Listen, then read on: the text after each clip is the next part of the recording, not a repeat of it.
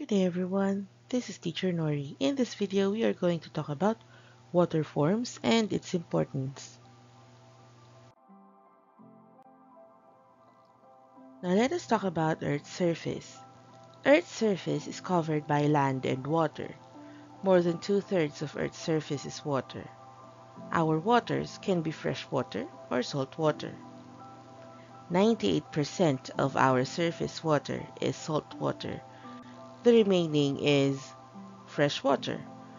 But 90% of that fresh water is either underground or frozen.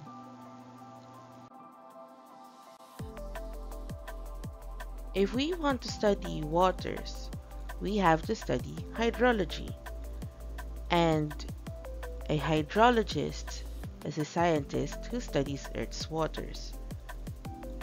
Oceanography is the study of our oceans, and an oceanographer is the scientist who studies our oceans. What are water forms? Water forms are the different ways in which we can observe water, except for precipitation, which is water from the sky. Inland water forms are our main source of fresh water. We can also use salt water to get fresh water by removing its salt in the process called desalination, but that will make fresh water very expensive. Each water form is important to us, and we have different uses for them.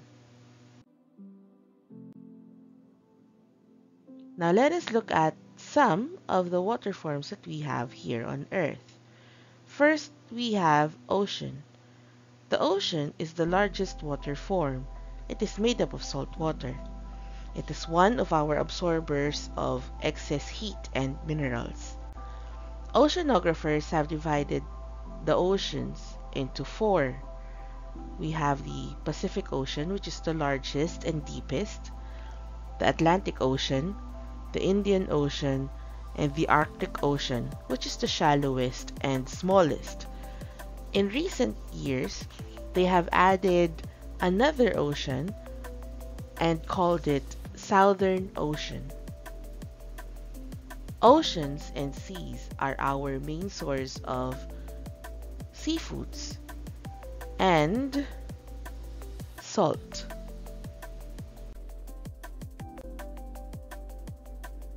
The sea is a part of the ocean that is near land. It also has salt water.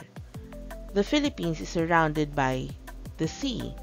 We have the Sulu Sea, Celebes Sea, Sulawesi Sea, the Philippine Sea, and the West Philippine Sea.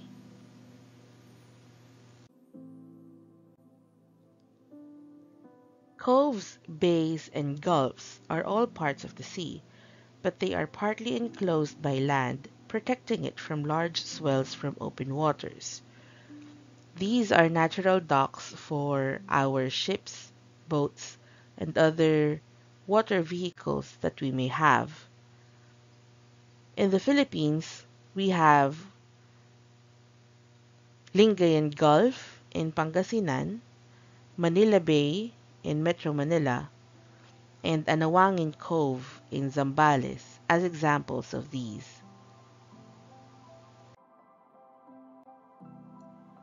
Another water form is the lake. A lake is an inland water form that is surrounded by land. It can have fresh water or salt water. Freshwater lakes can provide water for people that lives around it and can also supply fish, shrimps, and crabs. The largest lake in the world is Caspian Sea, and it has salt water in it. In the Philippines, the largest lake is Laguna Lake. Connecting an inland water form to another inland water form or to the sea is the river. A river is a ribbon-like body of water that flows downhill from the force of gravity. Depending on its size, smaller rivers can be called a stream, creek, brook, or other names. The mouth of a river that opens up to the sea or to a lake is called the river delta. A delta can be a part of an estuary. An estuary or estuarine ecosystem is the part of a river where salt water and fresh water meets. This area is a good feeding and breeding ground for different kinds of animals and can provide us with fish, crabs, shrimps, and other mollusks.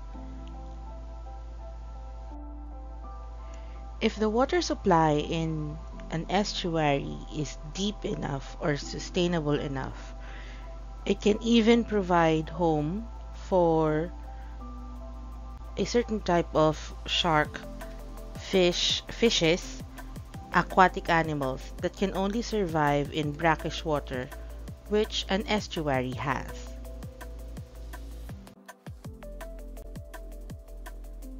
Another water form is a spring. A spring is a natural discharge area of underground water that goes into a stream, lake, or sea. It can have fresh water or salt water.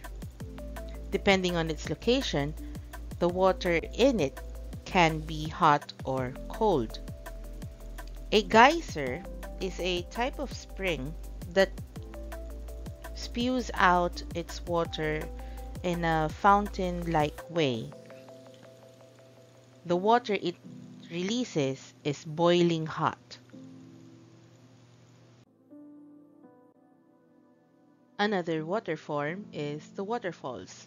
A waterfalls is a part of a river where water falls deeply over a rocky ledge into a plunge pool below.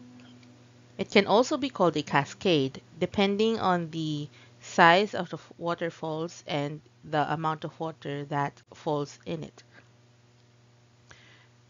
In the Philippines, we have lots of waterfalls, and some of them can be used to provide electricity to millions of people.